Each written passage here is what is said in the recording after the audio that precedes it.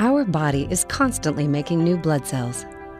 Billions of white blood cells, red blood cells, and platelets are produced every day to replace older cells that die, either during normal processes or because of illness. This process by which new blood cells are created is called hematopoiesis. Blood cells in the body, including the white cells, are made in the bone marrow, which is the soft, spongy material in the center of the bones. Blood cells are created from a group of master cells called stem cells, which also live within the bone marrow.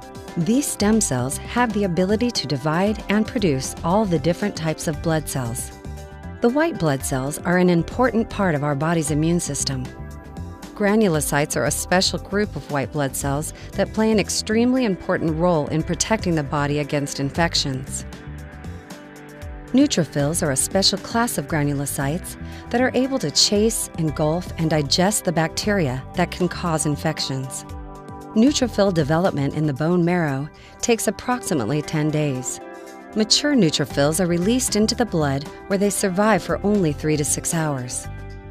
Because mature neutrophils are so short-lived, the bone marrow constantly produces large numbers of neutrophils to meet the body's needs.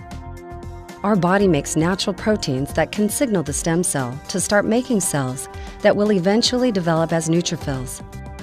One of the important proteins in this process is called granulocyte colony stimulating factor, or G-CSF. The G-CSF protein can work on the cells in the bone marrow that eventually become neutrophils and signal that they should start becoming neutrophils.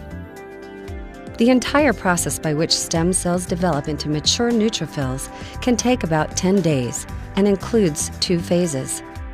During the first phase, the stem cells and their offspring can divide as they develop and mature.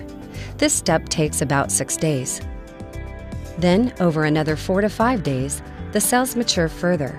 However, the cells can no longer divide. The mature neutrophils are finally released into the blood, where they can fight bacteria and protect the body from infection.